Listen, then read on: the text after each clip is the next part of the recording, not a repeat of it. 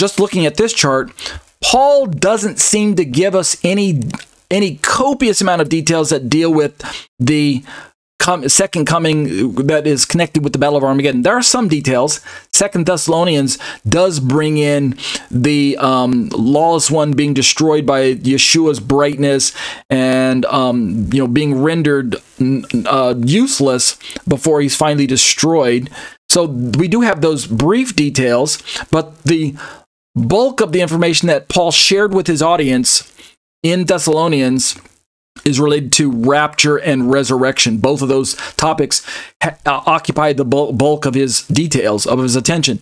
And likewise, as one author put it, when we get to Jesus' Olivet Discourse teachings, he doesn't even really mention the Battle of Armageddon, at least not in the way that we would recognize it as being the Battle of Armageddon, meaning the gathering together, which is preceded by all of the signs that are outlined in the Olivet Discourse, I believe indicate a resurrection/rapture sequence, not a Battle of Armageddon sequence.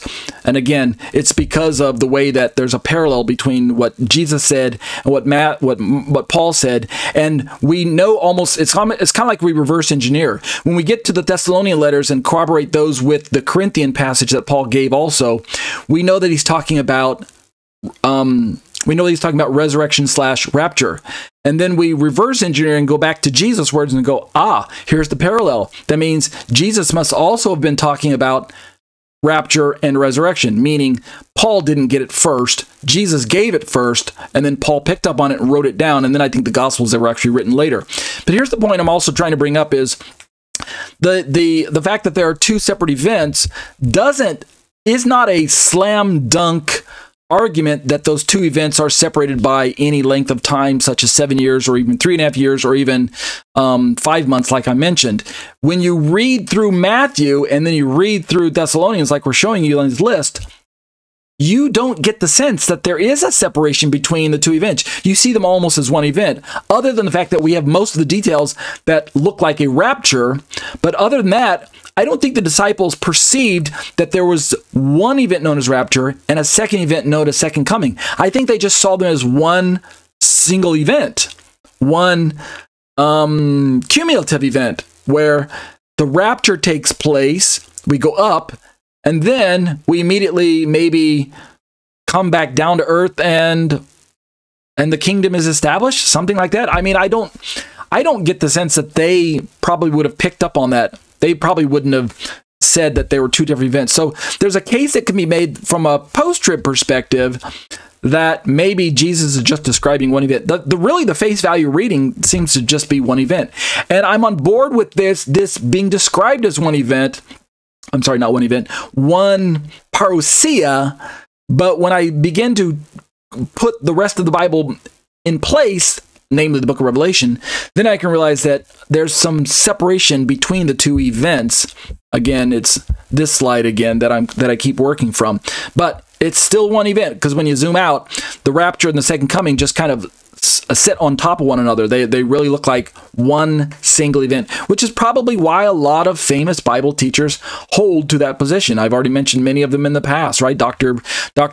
Michael Brown, Professor Craig Keener, Joel Richardson, Douglas Moo, Pastor John Piper. These are all prominent post-tribbers, not to mention some of the others like Gundry and Robert Gundry and who's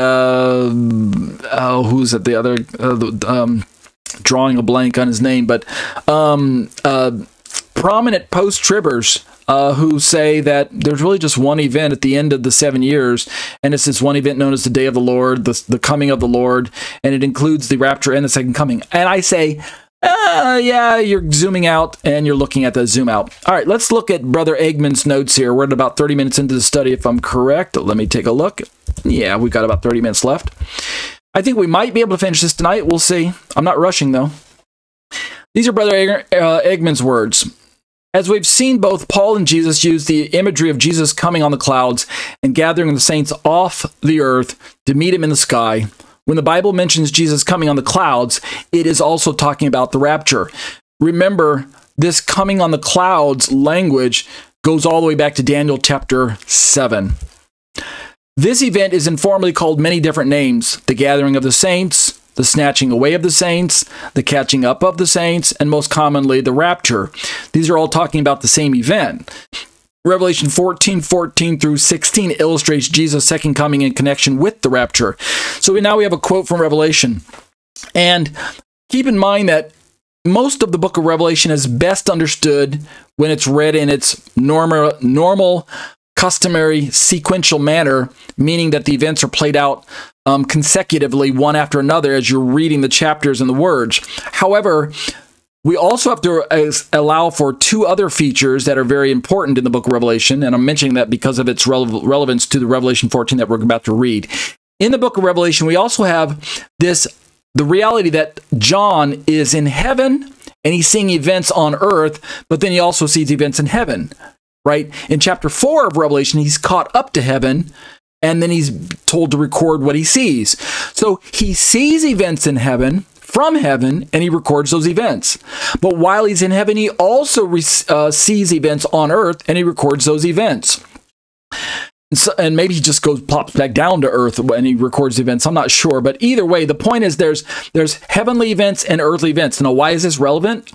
Because in John's writing of the events, he doesn't write them in an overlapping fashion.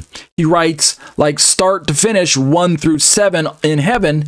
Then he looks down at earth and he writes events on earth. But we have to realize that while the events in heaven were taking place, the events on earth were also taking place at the same time.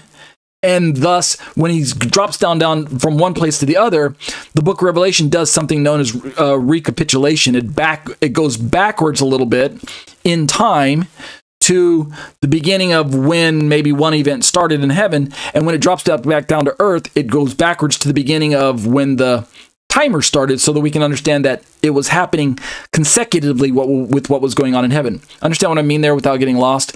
So in so doing, when we get to Revelation 14, we have John describing an overview in recapitulation fashion of this concept of rapture and reaping.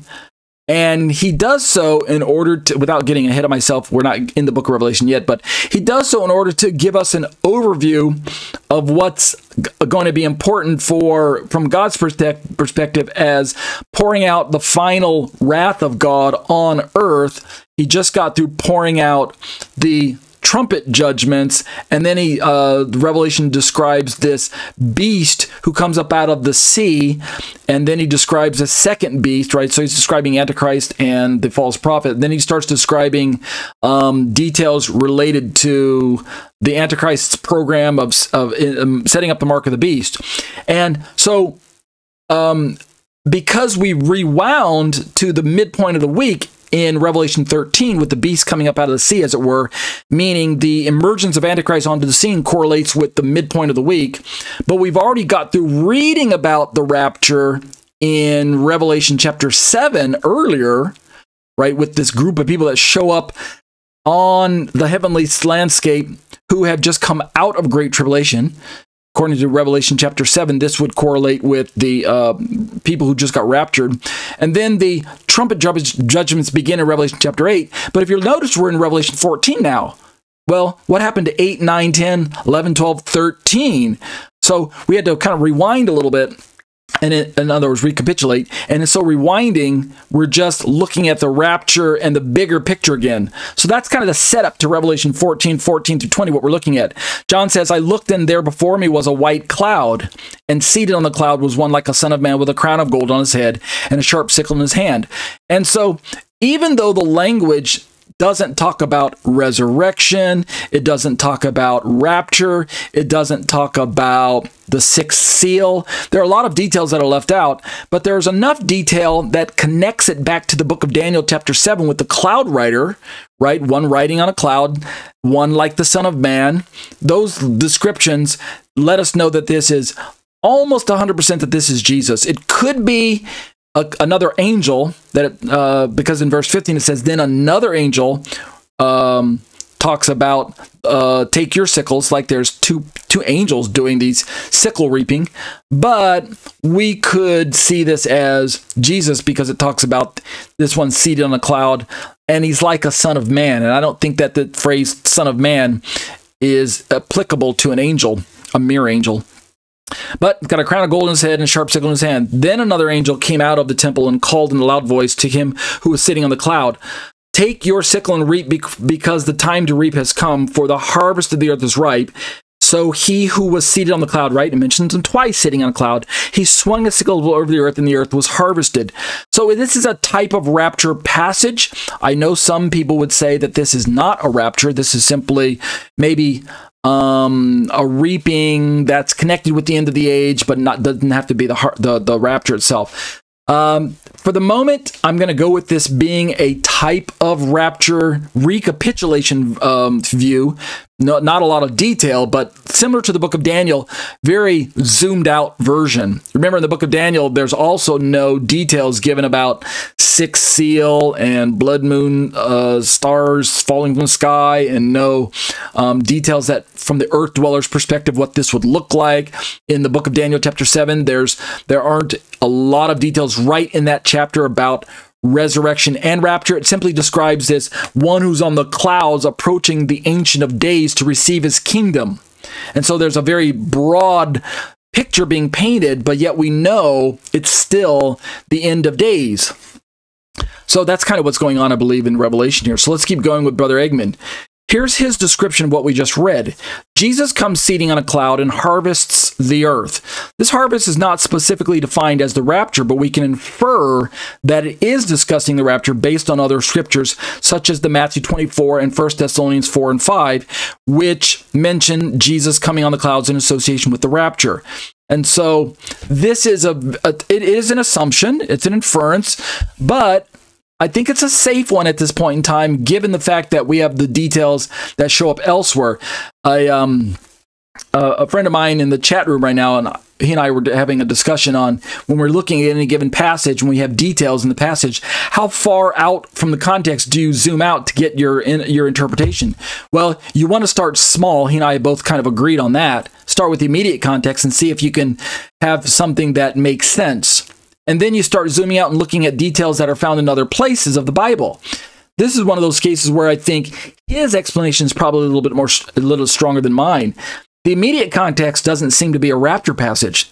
But when we zoom out and we look at the cloud riding details and the cloud rider and the what was the other detail? The cloud rider and the Son of Man. When we look at that language, this definitely takes us all the way back to Daniel, takes us back to Matthew 26, when Yeshua said before Caiaphas, he said to the high priest, "You will see the Son of Man sitting at the right hand of power and coming on the clouds of glory." So he used both Son of Man and cloud riding language in one statement. Of course, we know he's combining imagery from Psalm chapter 110, where the Lord said unto my Lord, sit at my right hand. He used that language, and he conflated it with the Daniel chapter 7 language about, I saw one in the night visions, Daniel says, I saw one like the Son of Man approaching with the clouds of heaven, approaching the Ancient of Days. So Brother Eggman is just reminding us that even though we don't see immediate rapture language in Revelation chapter 14, when I say immediate rapture, I'm talking about snatching away, gathering together, people moving from point A to point B. We don't see any angels mentioned that are reaping or anything like that. I'm sorry, gathering the elect. We don't have the language that talks about resurrection or anything like that. But we have this broad language of reaping the earth. And that seems to be consistent with a rapture model where there are the group of elect on the earth that Jesus comes down personally, and using his angels as his assistants, he gathers these people from the earth. And that's consistent with the sickle picture that's painted. So Let's keep going. Revelation 14:17-20, which directly follows this passage that we just read on the harvest of the earth, mentions the wrath of God being poured out on the earth as well. So now we have another quote.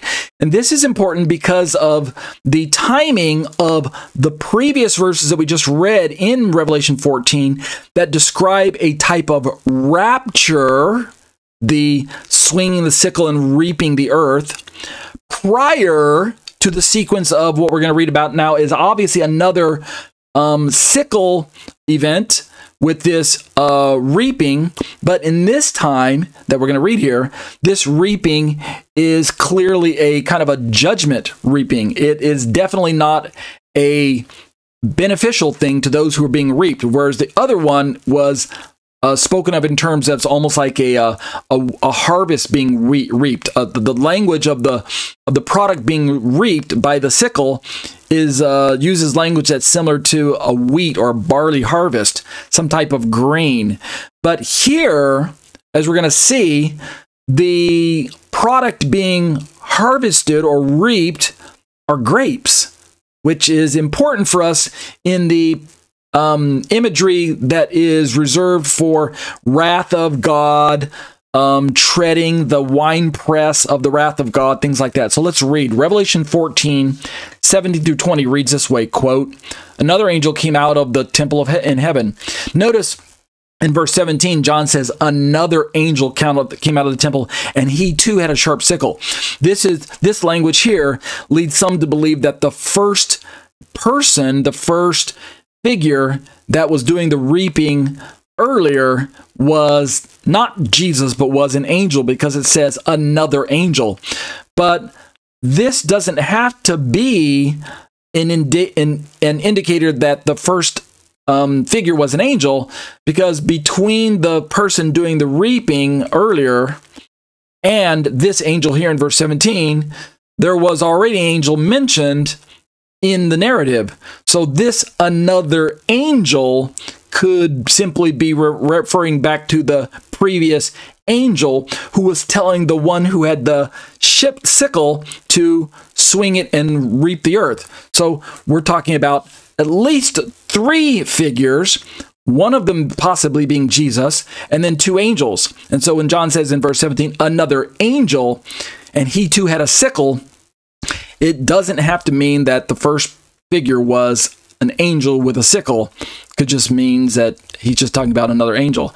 But notice it says, still another angel who had charge of the fire came from the altar. So there's more angels here, more than the other figure. Could all be angels, could be Jesus and a bunch of angels, but either way.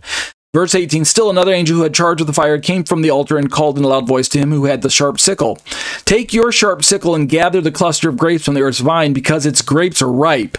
The angel swung his sickle on the earth, gathered its grapes, and threw them into the great winepress of God's wrath. They were trampled in the winepress outside the city, and blood flowed out of the press, rising as high as the horses' bridles for a distance of 1,600 stadia. So this is obviously a picture of the Battle of Armageddon because of the language in verse 20, talking about the blood flowing, the horse bridles, the length. This is consistent with what we're going to read about later on in the Battle of Armageddon in chapter 19 of Revelation. Also notice that the angel that takes these souls and throws them into the winepress is not necessarily, it doesn't have to be Jesus doing these actions. Angels are performing the actions of gathering those who are ripe for destruction and gathering them and throwing them into a bundle to be burned in Matthew chapter 13. So the angels are the ones doing many of these actions, even though Jesus is the one who's in command. He's the captain of heaven's armies, right? He is Adonai Tzvaot of the Old Testament, the captain of the Lord of hosts, the Lord of hosts, if I translate Adonai Tzvaot literally there. Yet the angels are doing his bidding. So there's nothing wrong with seeing the angels performing the actions. Let's keep reading. I think we've got about 15 or 20 minutes left.